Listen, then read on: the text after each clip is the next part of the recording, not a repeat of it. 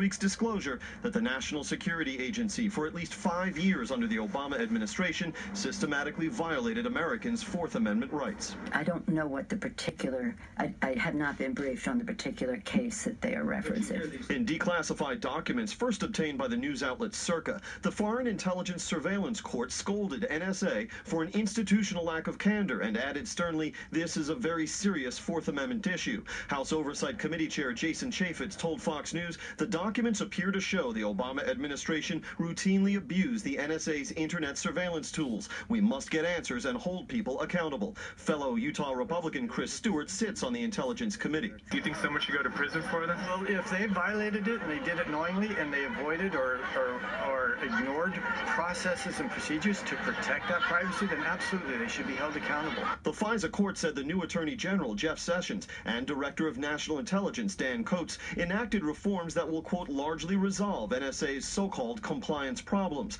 Civil liberties groups said the disclosures should factor into lawmakers' decision at year's end about whether to reauthorize the NSA collection program that witnessed the abuses. But I don't think that this is a problem that is going to be resolved with just an investigation by the Department of Justice. What we have are authorities that were broadly drafted that allow surveillance that is concerning. The agencies are pushing for reauthorization of this authority, but they can't even identify the scope of the impact on U.S. persons that these programs have.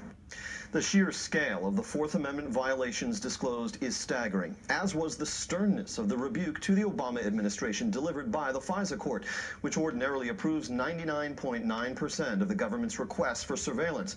As of a few minutes ago, however, Brett, this story had not been covered on the Washington Post, the New York Times, nor any of the 3 nightly news broadcasts on the 3 broadcast networks. Pretty amazing. We will cover it with the panel. James, thank you. Former President Obama is